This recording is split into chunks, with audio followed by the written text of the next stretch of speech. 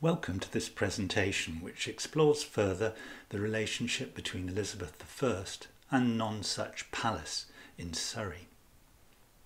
Many of you will have watched my presentation on the portrait of Queen Elizabeth, which hangs in Hampton Court Palace.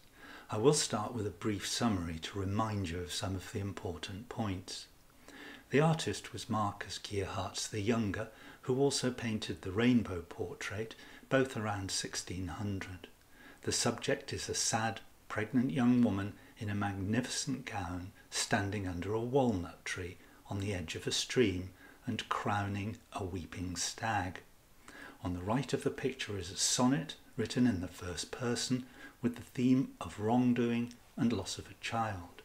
Hidden within the picture is reference to William Shakespeare's poem, The Phoenix and the Turtle Dove. Although the portrait has had many alterations in the 400 years since it was painted, analysis by my series of digital photographs has helped reveal some of its features. The portrait is highly allegorical, in essence an illustrated sonnet with the theme of the myth of Diana the goddess and Actaeon the hunter, who, having spied on her bathing, was turned into a stag and rendered mute. I became convinced that the portrait was of Queen Elizabeth for a whole series of reasons explained in the presentation. She was depicted as pregnant and was wearing rings around her neck to denote some form of betrothal.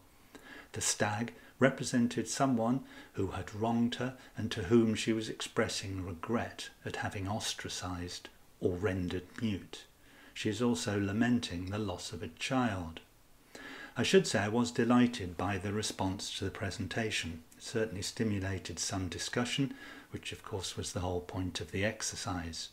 I do intend to produce an update shortly. In part 1, we had a good look at the Palace of Nonsuch, learning about its history and something about Elizabeth's involvement there. This drawing of the palace was made after the 1959 excavations and shows the land lying to the west of the palace itself. At this stage, Cherry Orchard Farm stood close to the palace, but this is now gone. The land next to the palace was called the Wilderness and Orchard. Further west, there was a banqueting house, and in between is an area termed the Grove of Diana. This is a satellite view of the site. If we overlay the plan, the layout can more clearly be seen. The approach to the palace was along an avenue of trees. And as we saw in part 1, the mown area marks out the eastern half of the palace itself. So let's look at each area of the garden in turn. The wilderness was described by Anthony Watson sometime after 1582. Leaving the Privy Garden, we enter the wilderness, which is in fact neither deserted nor wild. The land is somewhat hilly and plentifully watered, and is set out in lofty lines of trees to the south and west. Sandy paths led through a dense wood. Parts of the walks were boarded and partitioned off for ball games. Some of the trees were trimmed and trained, both for shelter and as topiary, and among the trees were wire-netted aviaries. The concept of the wilderness in Tudor gardens was borrowed from classical traditions. It contrasted sharply with the formality of the Privy Garden, but was still very much a managed area. The wilderness at Nonsuch consists of 3 paths. The central one was sandy, and there were 2 outer ones which were grassy. A variety of fruit trees was planted, including plum, apple, cherry and pear. The trees were largely deciduous, including walnut, oak, ash and yew. At ground level were planted strawberries, ferns and honeysuckle. There was a large plane tree, the branches of which had been cut and rested on posts, thus providing a place of shade for the visitors to sit. Watson went on to describe that many people sit down, converse on various topics and listen to the calls of the animals and the songs of the birds. They gaze upon the wire-fenced enclosures crowded with pheasants and partridges from across the sea. There were also peacocks and guinea fowl. Visitors to the wilderness were interrupted by the calls of wild animals, for as Watson continues, the wilderness is from time to time shattered by the terrifying roar of lions, or now resounds with the savage grunt of the foaming boar. Here a bear falls killed by the shot from a gun. There a deer, struck by a forester's spear, breathes its last. Here the mute crocodile, armed with sharp claws, pursues those that flee, and flees from its pursuers, pouring out tears at the sight of a man, but snaps him up if he comes too near. On the other hand, cunning dogs filled the whole place with baying, and are urged on through the wilderness in a swift hunt. Quite how this menagerie was created was not explained. One assumes much was conducted by actors dressed in costumes. There is no doubt that the whole experience must have lasted long in the memory. The central path through the wilderness provided a vista towards the banqueting house. This stood on a small hill and was 3 stories high with cellars underneath. The base was brick and the structure was wood. It was quadrangular in shape, and at each corner of the whole house there was a balcony for prospect. Effectively, this gave each level 4 bay windows. The lowest floor was a wood-panelled hall, and most of the other rooms were also panelled. Unfortunately, no pictures of the building survive. We know that the support stanchions were clad in lead. There was a lead roof, on top of which there was a lantern. There were distant views across to the palace and park from its balconies. The structure was 100 feet across. Remarkably, the base of the banqueting house has survived, although it is now tree covered. Walking around it gives some impression of the scale of the building. This was an after-dinner party house for wine, fruit, music and masks. There was a 40-foot wide promenade around the building for summer entertainment. Such buildings were quite common in Elizabethan gardens. Not surprisingly, the ones constructed of wood have not survived. Here is the plan of the Nonsuch building, showing the cellar and kitchen in the centre and the brick walls of the base. This photograph shows the excavation of 1959 with the oven in the corner of the cellar. This is part of one of the corners of the brick base, and this is looking up the slope towards the banqueting house, which, as you can see, is now completely covered in trees. On the right at the bottom, the boundary wall is just visible. There is no doubt this was a party venue and must have been a wonderful setting on a summer's evening. In order to understand the next delight of the garden, we need to think about groves. These were one of the ways in which classical knowledge was translated into an Elizabethan garden setting. These were areas of woodland, wilder than formal gardens, yet still used for pleasure and inhabited by mythological deities, whom they honoured. Trees were arranged to create copses and glades with shaded walks contrived by topiary. Here the landscape abandoned its symmetry, but not its meaning. Groves were also sacred spaces, frequently dedicated to deities and ascribed metaphorical significance. They often included a significant and symbolic.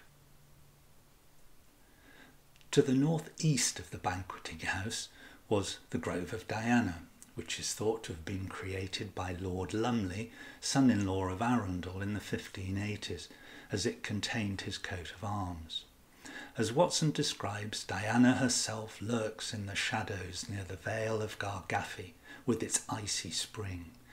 Natural water springs out of a rock and into a basin, and on this was portrayed the great lifelike execution of the story of how Diana and her nymphs took their bath naked and sprinkled water onto the hunter Actaeon who was spying on them, putting out the flames of love and turning him into a stag. He stands nearby, sprinkled with inscriptions by Diana and her nymphs. So what does all this mean? Who was Diana and where was Gargaffi? Firstly, you need to know more about this man, whom we met briefly earlier, Publius Ovidius Naso, born 43 BC in Italy and died in Constantia, Romania. He was better known as Ovid. Ovid wrote a very long poem extended to 15 books. Its title was Metamorphoses, changing physical shape like a tadpole to a frog. The poem tells the history of the world from Adam to Roman times in a series of some 250 scenes, based mainly on mythology. The poem was written in Latin and translated into English in the 1560s by Arthur Golding, gentleman. The image shows this first edition from 1567. It was dedicated to Robert Dudley and bears the crest of the Dudley family, the bear and baculus. Arthur Golding was the uncle of Edward de Vere, 17th Earl of Oxford, whom many, including myself, believe was the true author of the works of Shakespeare. In fact, Golding was a very dour individual and was living in the same house as de Vere when he did the work, and many believe it was the teenaged Earl who did the translations, many of which are somewhat salacious. There is no doubt that Ovid's work gave much inspiration for the works of Shakespeare. A further interest, Ovid was banished from Rome by Emperor Augustus for his views. Ovid attributes this to a poem and a mistake. There is a parallel here with the life of de Vere, who was airbrushed out of history for his views. The grove at Nonsuch makes reference to Ovid's retelling of the Greek myth of Minerva, who was also known as Diana in Roman folklore, and Actaeon. Diana was goddess of the hunt and the moon, and was associated with wild animals and woodland, as well as being the virgin goddess of childbirth, who swore never to marry. She preferred to dwell on high mountains and in sacred woods, and is depicted as a beautiful, youthful huntress, carrying bow and arrows. Her attribute is a diadem, which is a small jewelled crown, shaped as a crescent moon. Here she is ready for the hunt. The painting by Luca Penny is from Fontainebleau. The figure is based on Diane de Poitiers, the mistress of Henry II of France. I'm sure this painting was an interesting topic of conversation between the king and his wife, wherever it was hung in the palace.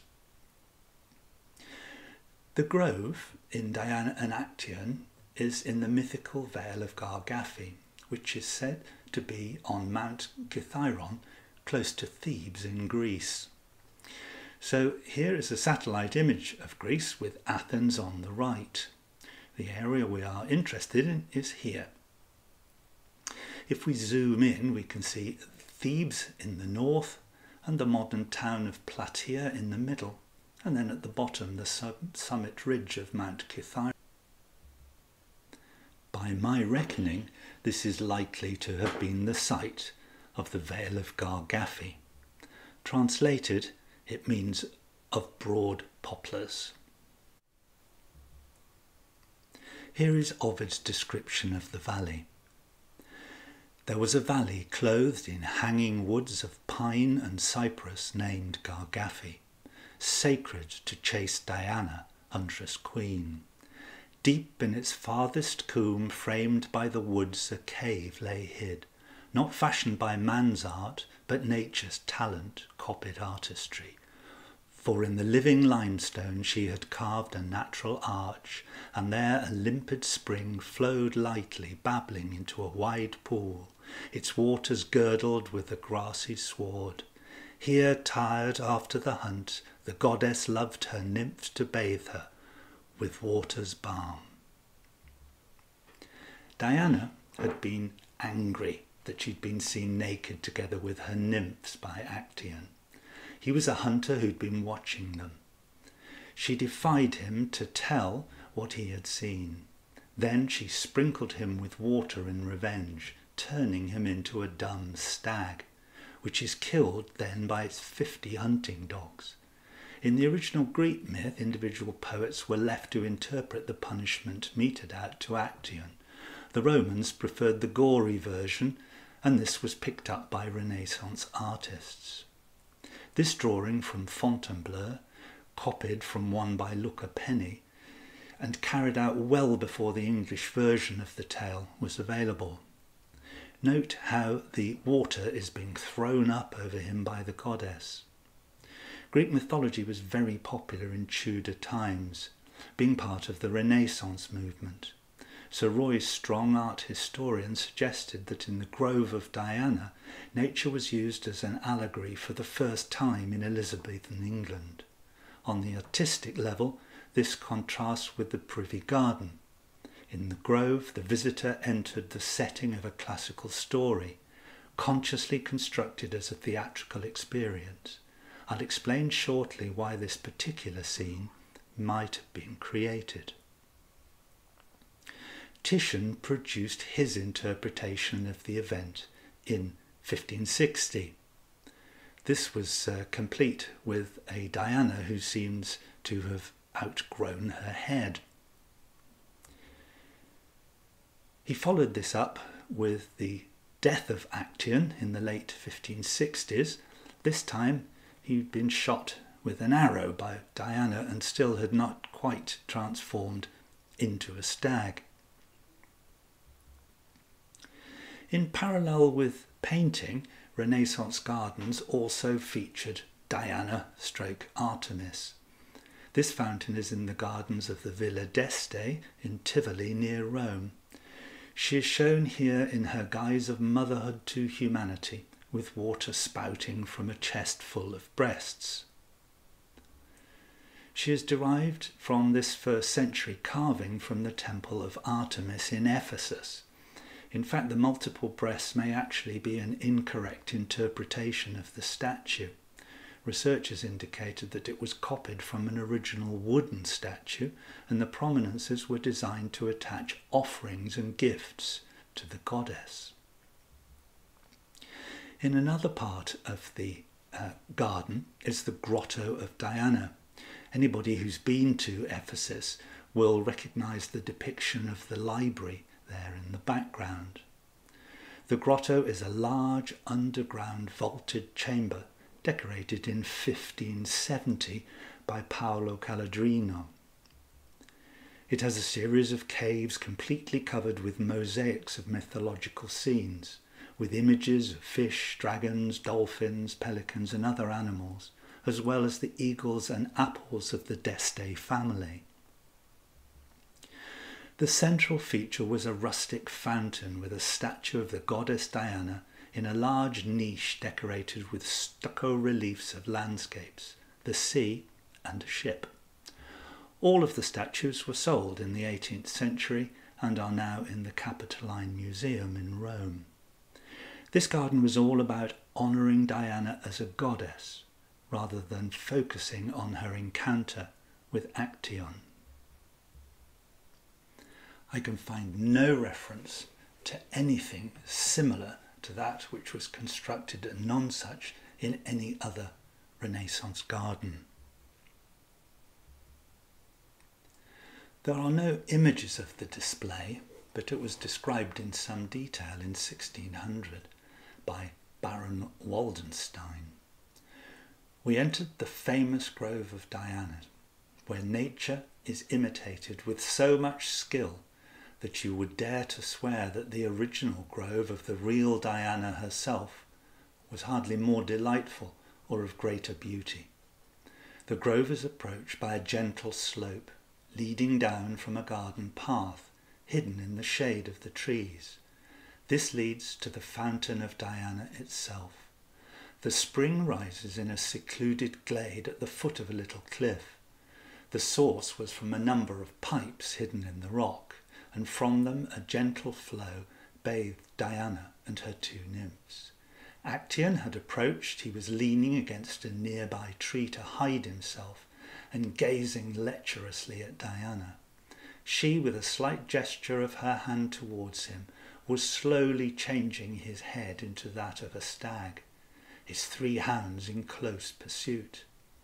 Reports indicate that the figures were painted in flesh colours. It would take another 200 years to achieve this level of sophistication of imagery. This is the Diana fountain at the Palace of Caserta in Italy. It was created by Persico, Brunelli and Solari. Watson describes the scene after Actaeon, the stag, ran into the woods. Now the divine virgin enjoys the pleasures of the Rockwell in peace, washes her limbs in the icy liquid, and listens to the wily hounds, pursuing with pleasing barks the new stag through all the wood. Of no matter what art, nature, or divinity it may be, who does not admire in this hardest rock the skilful arrangement of stones, the plentiful variety of blossoms and fruits, but especially how the rush of spraying water now subsides with gentle murmur, now bubbles up on high in full force. At Caserta, the whole scene of Actaeon's demise plays out in front of your eyes. In the middle of the Vale of Gargaphia at Nonsuch was a bower dedicated to Diana. We're given no details of the construction of the bower, but Watson's account continues, where the most renowned goddess bathes the snowy parts of her virgin body. The way leads through the middle of the vale to a stately bower, which was usually a shady area under the trees. This had a winged eagle on top of its arch, with a pelican on one pinnacle and a phoenix on the other. The pelican is a symbol of self-sacrifice, with the mother pelican often shown pecking its own breast to feed its offspring with blood. The phoenix, connected with virginal purity, represents imperial renewal, implying that the queen will recreate a new golden age. The pelican and phoenix were both symbols used by Elizabeth, and portraits of them were painted for her in the 1570s by Nicholas Hilliard. On the left is the pelican portrait, on the right the phoenix portrait. Nearby was the equivalent of a bandstand for musicians. The arboretum in which all this stood also contained pyramids and fountains, one with birds disgorging streams of water, another with hidden pipes to drench the unwary. There was also a maze and the formal fountain to Diana. This is the one which it's thought was being referred to. The drawing was found in the Red Velvet book from 1590. It was described as a caryatid fountain, in other words, one where the human figure supports an architectural feature. It is obviously derived from the statue of Artemis from Ephesus, but for the English viewer, the profusion of breasts has been replaced by spouting lion heads. The curious headpiece appears to be based on the crown imperial flower, surmounted by a royal crown and the crescent moon of Diana. Wooden steps nearby and a post and rail fence guided the visitor to a woodland palace just past the fountain. It was in the form of a small vaulted temple. Once again, we're not told of its construction. Watson continues, "Further on we came to a small vaulted temple, where there is a fine marble table, where inscribed here thus on the nearest wall is this: The goddess of chastity gives no unchaste counsels. She does not counsel disgrace, she avenges it. They are the fruits of an evil mind and an evil spirit. On the right-hand wall was written, "From an impure fountain, impure springs, from an unpleasant mind, a sight defiled." On the left-hand side was written, "Shade for the heated, a seat for the weary. In the shade thou shalt not become shady, nor sitting grow serpent-eyed." So what does all this mean? Well, in 1991, Michael Leslie, writing on the Gardens of Eloquence, gives us an explanation.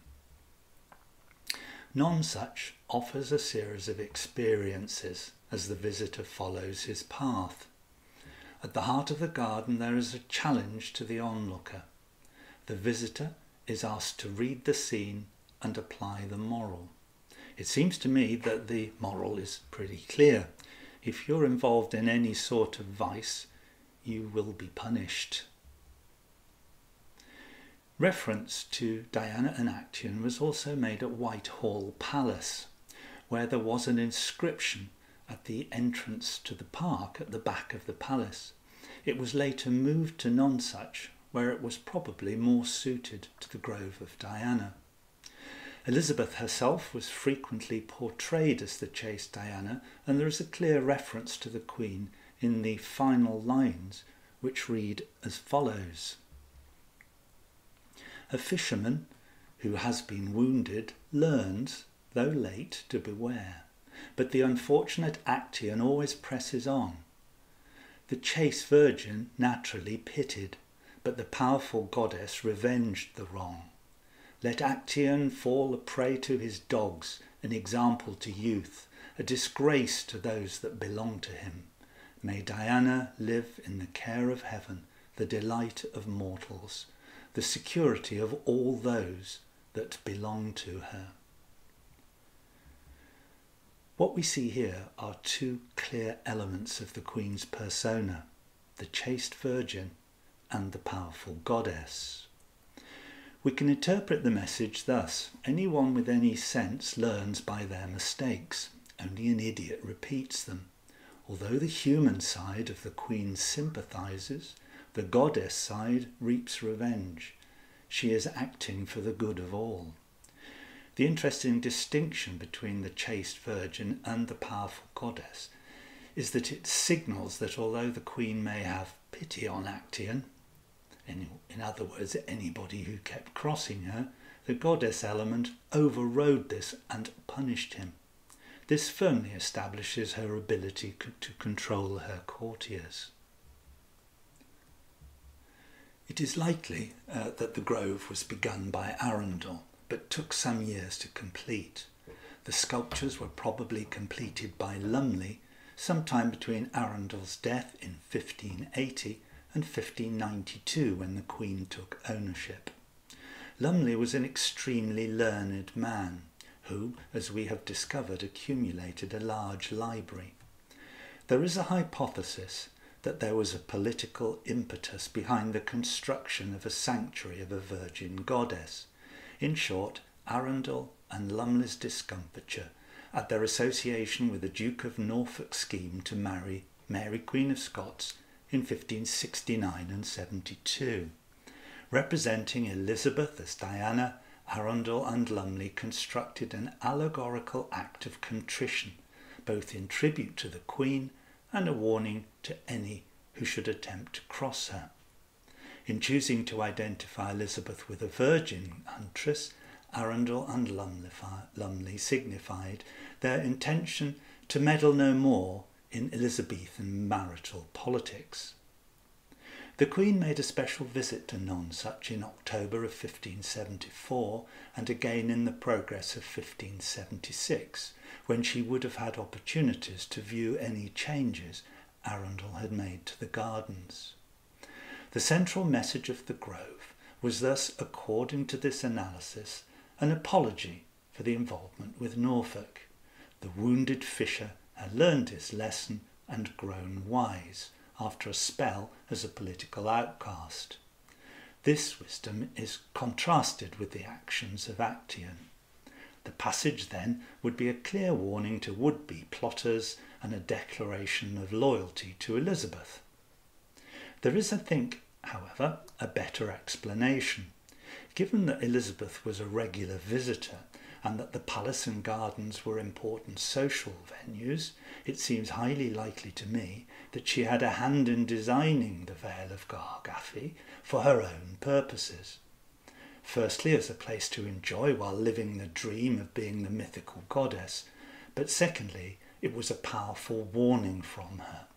Enjoyed by many as a social event, entry into the world of the goddess would have been, among the jollity, a stark reminder of their fate if they crossed her.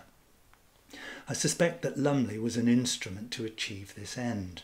Although he was hopelessly in debt, I suspect that he footed the bill for the developments in the garden as well as the upkeep of the palace. This was why his name and emprasas were allowed to be displayed. Elizabeth was well practised in exploiting people, often to the point of ruination, as happened with the Devereux family. There is one more important aspect to all of this, and that involves water. I said at the start that the site for the palace was partly chosen for an ample supply of water from the Epsom Downs.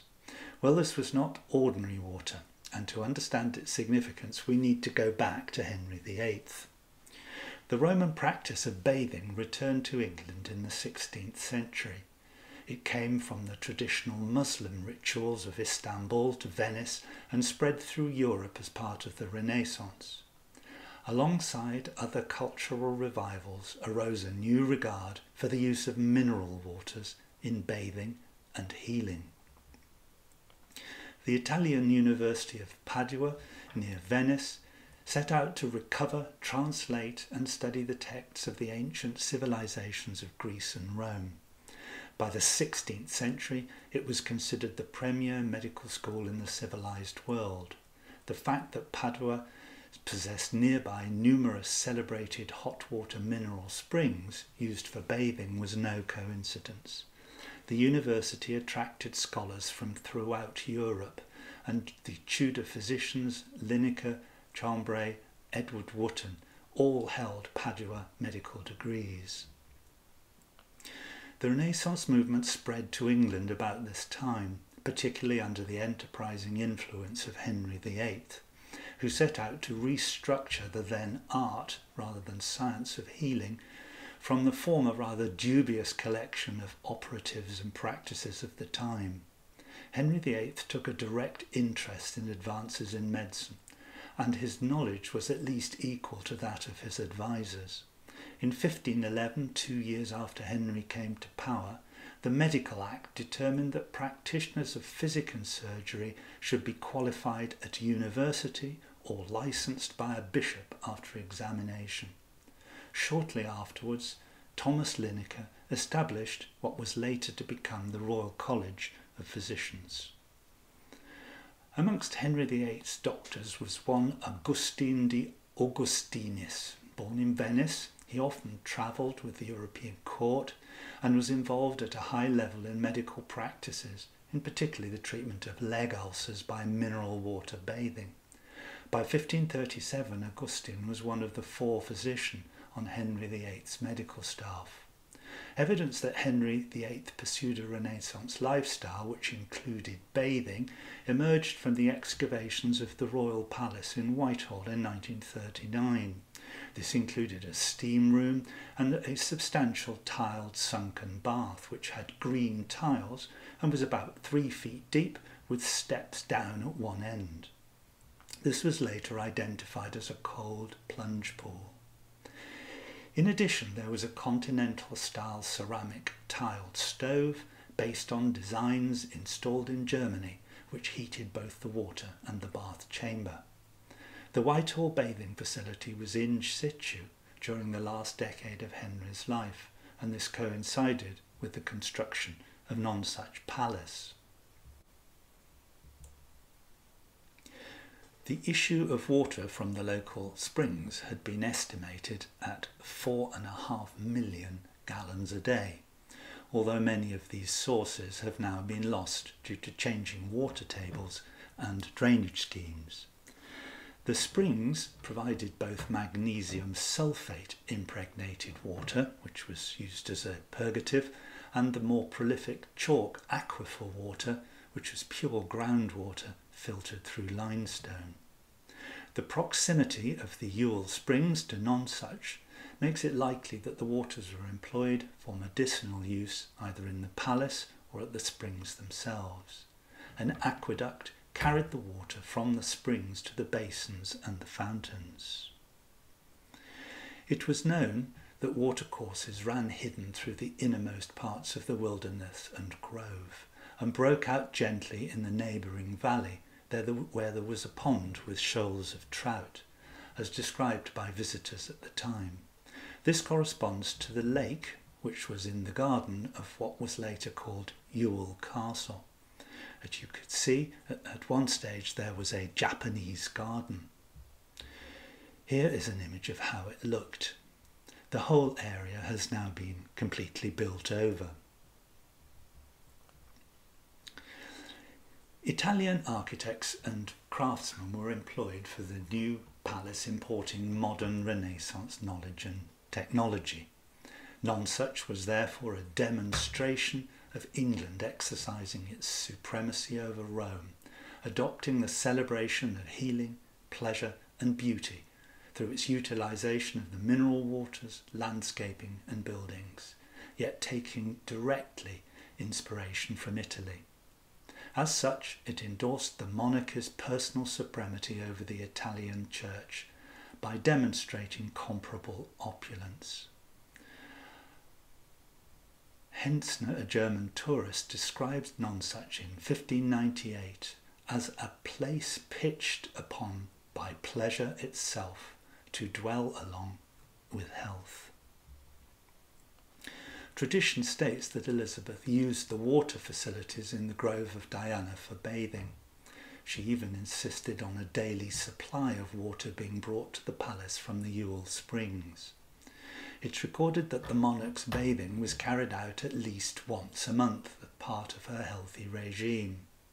Elizabeth's awareness of the benefits of natural waters for health is further endorsed by her willingness to allow the imprisoned Mary Queen of Scots to attend Buxton in 1573, with further visits in ensuing years. She also dispatched Sir Christopher Hatton to Spa in Belgium in 1573. In 1568, an Englishman, William Turner, who studied in Italy, wrote a book of the nature and properties, as well of the baths in Germany and Italy, for all such persons that cannot be healed without the help of natural baths.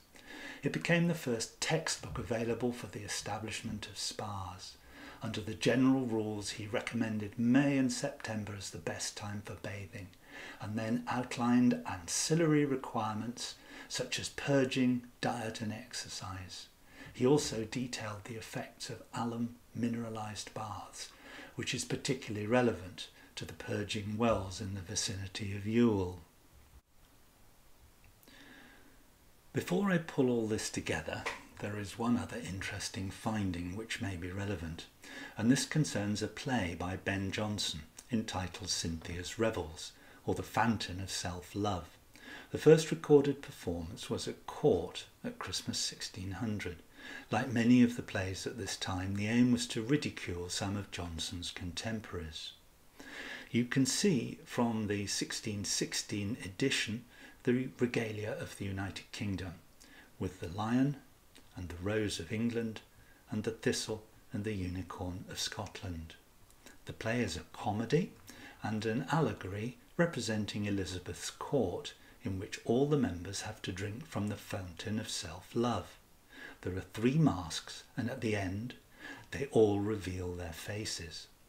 Cynthia finds that bad members have been impersonating good, and as this is a comedy, they are punished by a telling off and chased away.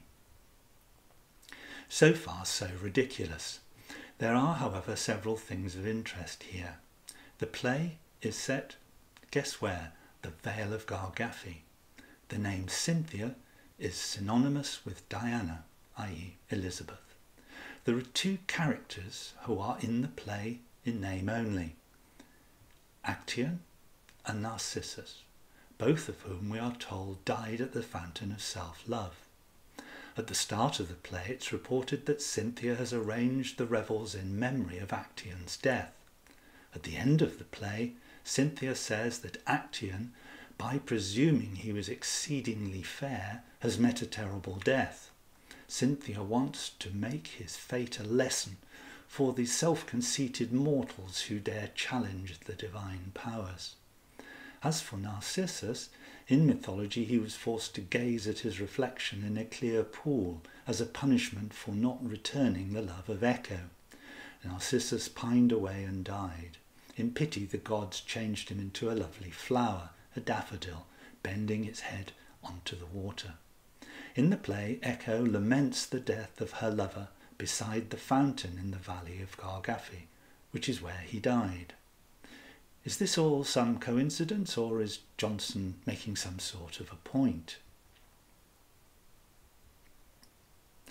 Many commentators conclude that Actaeon represented the Earl of Essex. There is, however, one inconvenient fact. The play was both written and performed before he died. The Essex Rebellion was in early 1601. There were many variations and additions to the play at later date, and the argument goes that the Actaeon sections were added later.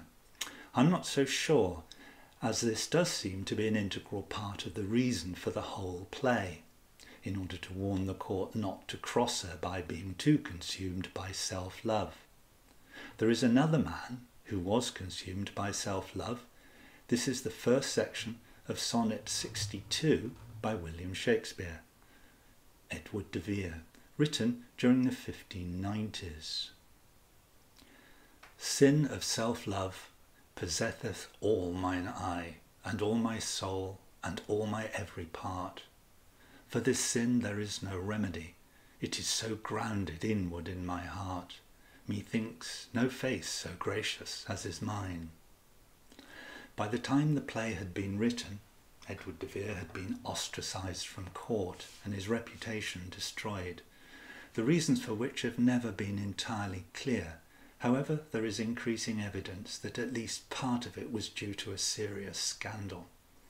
The brilliant work of Alexander Waugh, which is all on YouTube, is gradually uncovering a love triangle between de Vere, his mistress, Lady Penelope Rich, the Dark Lady of the Sonnets, and Henry Rosalie, the 3rd Earl of Southampton, the youth of the Sonnets. An illegitimate son, sired by Rosalie, was being brought up as the 18th Earl of Oxford. Such was the scale of the scandal that poets and writers of the day were obsessed with it, creating a barrage of allusions to it in their work. Rosalie was another man consumed by self-obsession. Indeed, at the age of 19, he was the dedicatee of a poem by John Clapham entitled Narcissus. This is the same man who was the subject of the first 17 of Shakespeare's sonnets, which have the central theme of trying to convince him to break out of his self-obsession and preserve his virtues by fathering a child. Could these two men be represented by Actaeon and Narcissus in Jonson's play? I think they are. It is true that both were still alive, but this was an allegory based on the court, and as far as this was concerned, they were dead to it. Well, I've taken you on a long journey, which has taken you to a place quite justifiably referred to as the Pearl of the Realm. What a treasure it would have been had Nonsuch and its gardens survived. Very few people have even heard of it. Indeed, many who visit walk straight past the pillars marking its position, thinking that the Nonsuch mansion is the palace. I do hope that you found the presentation of interest. It's now time to draw some conclusions from what I've discussed. I've described to you a story about a king who built for himself and his son an incomparable palace to celebrate their elevation to godlike status. One of the reasons for siting the palace was the abundance of spring water, the merits of which the king was well aware. His daughter became increasingly involved in the development of the palace and its gardens. It became her favourite place, even though it was the smallest of her residences. The influence of the classics spread from Italy during the Renaissance, and that of the work of the Roman poet Ovid, particularly his Metamorphoses, was very strong. Its themes were incorporated into the designs of the palace wall, the palace gardens, as well as literature and art. Queen Elizabeth chose to associate herself with the goddess Diana. Although primarily associated with hunting, Diana was also revered as the goddess of the woods, children, childbirth, fertility, chastity, the moon and wild animals, indeed all things to all life, if you will. Whether or not the depiction of the story of Actaeon in the gardens led to her adopting it, or whether she actively designed it, is not known. The local springs certainly provided an ideal setting for the depiction. The palace and gardens allowed Elizabeth to live the life of a goddess, hunting by day and possibly occasionally bathing in clear spring waters, isolated from life in London. I propose there was a dual purpose in being portrayed as a goddess, the creation of a dual personality, a warm, sociable persona and a harsh and cruel one, allowing one side of her personality to absolve herself from the difficult choices that had to be made in order to keep control of her courtiers. Reports indicate that the palace was a party house, the site of lavish entertainments for both the court and dignitaries. It's easy to see how a visit to the grove of Diana would be a stark warning to everyone that the Queen, as her alter ego Diana, would not hesitate to strike anyone down who crossed her. Now you might be thinking what all this has got to do with the painting hanging in Hampton Court Palace, which is the subject of my first presentation. Many of you commented that Elizabeth would never have posed for such a picture. Others said that the subject was far too young to be her, and she'd never been pregnant. Well, we have to remember that the picture was an allegory. The scene never happened. Elizabeth would not have posed for a portrait around 1600. All of the later portraits were adapted from an earlier pattern developed by the artist Nicholas Hilliard, that of the face of eternal youth. In addition, this is a portrait of Elizabeth as Diana, who was usually shown as a young huntress. As for a pregnancy, Elizabeth had absolute power, and the threat of removal of your tongue or worse was a big incentive for people to keep quiet. The machinations of William Cecil, the official Elizabethan censor, must also be considered. Someone commissioned this painting to make a point, in my view not a very complimentary one. What better way to do this than to portray the Queen as Diana in the setting with which she was most familiar, that of Nonsuch Gardens? The theme of regret by the mortal Queen for the transgressions of her divine alter ego follows directly from the themes displayed in the Grove of Diana. Here we have a royal tree, and even today there are many walnut trees on the site. Analysis of the image reveals a rock pool and a stream, one that is running downhill from the horizon. This can only mean that it was a spring. There is evidence that at some point in the painting's life there were flowers around the site, very typical of Nonsuch. The existence of Ben Jonson's play, Cynthia's Revels, uses the same principle as the painting, with reference to the death of Actaeon and Narcissus, who I would argue represent Edward de Vere and Henry Rosalie. I believe that my findings concerning the relationship between Elizabeth and Nonsuch Palace add further weight to the already strong case for the painting being that of Elizabeth in her guise as Diana, who, having just bathed, is wearing a robe. It has to be said that Elizabeth had an almost endless supply of fantastic clothes. Perhaps the one shown here was one of them. Interestingly, most of Marcus Schierhardt's external portraits have a receding scene on one side of the subject. Here is such an example of a painting of Captain Thomas Lee. Don't worry about the fact that he has no trousers on.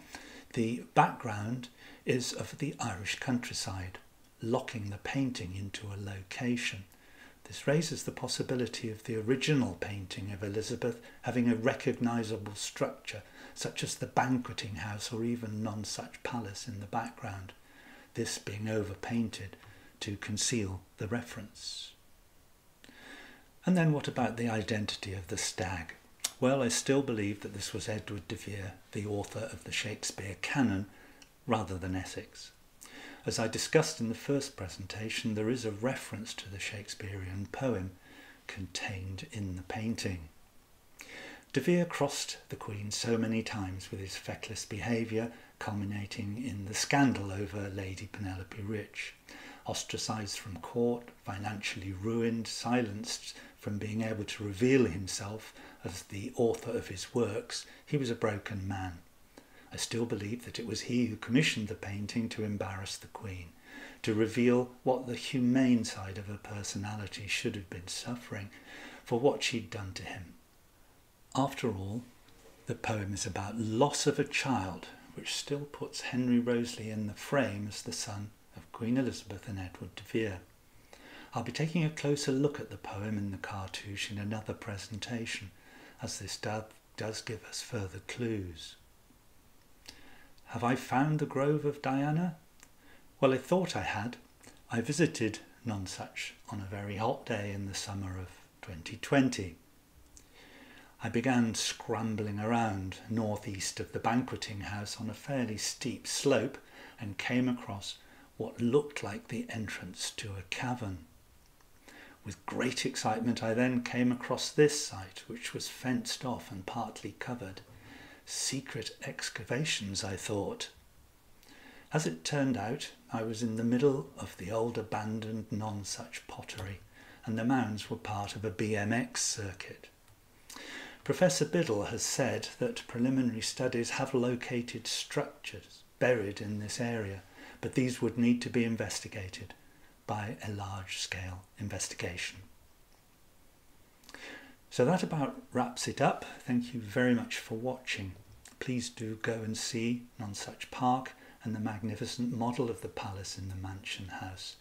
It's very easy to imagine yourself in the middle of a huge hunting estate. You do need more imagination to envisage the palace and the privy garden. Hopefully, my presentation will help you.